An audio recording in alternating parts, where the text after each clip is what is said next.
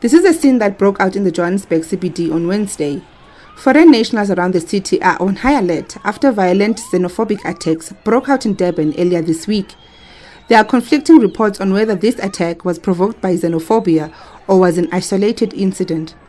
BD Live spoke to some foreigners who said they are living in fear and have been receiving messages on social media asking them to be vigilant. Yesterday in our phone, they sending SMS that we should not open, that there is a riot, there is a distance. So we just have to be vigilant over things. We are not fighting. This is not our country, most.